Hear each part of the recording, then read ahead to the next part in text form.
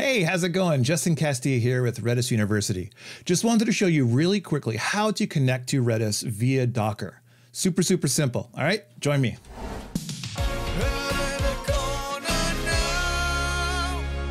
With me, Justin Castilla. Right in the corner. All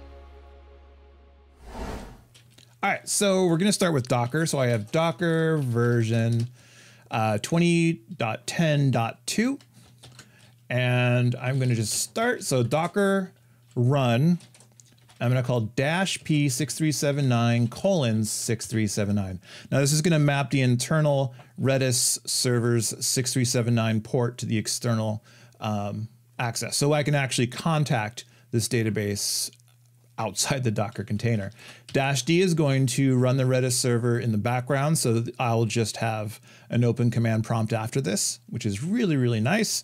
And then I'm going to give my Redis instance a name. So I'm going to call it Redis 6 because I know I'm going to be downloading the latest version.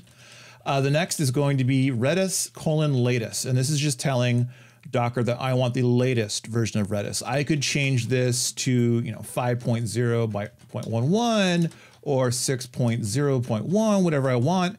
And they'll give me previous versions, but I want the latest. All right. Should be good to go. It's not going to find the image locally, so it's going to pull it from Docker Hub. It's going to install it, and there we go.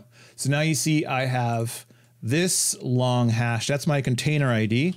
So Docker PS, there you go. There's my container ID, and there's all the information I gave it. I wanted the Redis::latest version, and the name is Redis 6, and my ports are mapped to 6379 on the outside.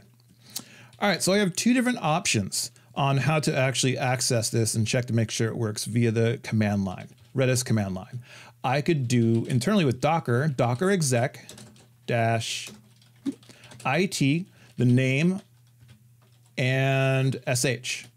And so I'm opening a shell, and I'll call Redis-CLI. Cool. So now I'm internally inside.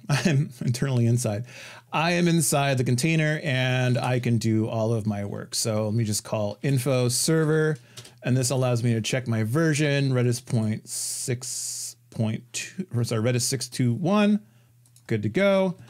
And so that is one way. So I'm still in the shell, exit again. Now I can also, I already have Redis installed locally on my machine. So I can call Redis CLI, and this will automatically check for 6379 connection. So here you go.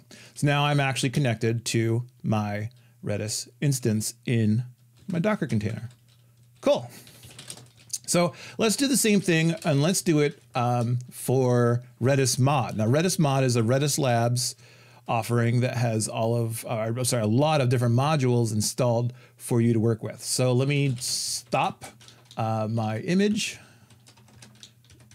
385 DCD 4FAB7. No such container. All right. Let's just copy pasta. Okay, so it's turned off. And so now I'm going to call docker run, same pattern, -p 6379:6379-d. The name, I'll call it Redis Mod. Do that. And then I'm going to call RedisLabs/Redis Mod. Unable to find it locally, and now it will pull it from Docker Hub. Now this is quite a bit larger because it has so many different modules installed. So don't be surprised if this takes a little bit longer to run, or install before you get up and running. A few moments later.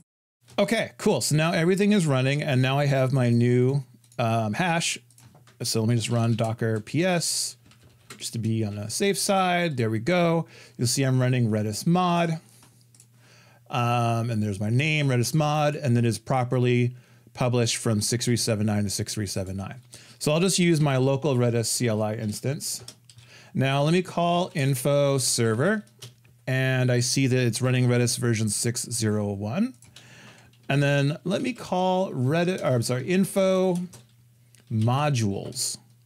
And this will give me all the modules that I have installed on this instance. So we have Redis time series, Redis JSON, Redis AI, Redis search, Redis graph, Redis bloom filter, and Redis gears. So this is everything you need to get up and running and very powerful with Redis and the Redis modules.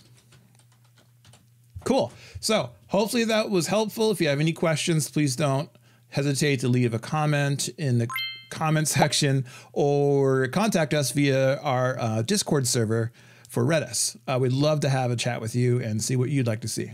All right. Have a great day.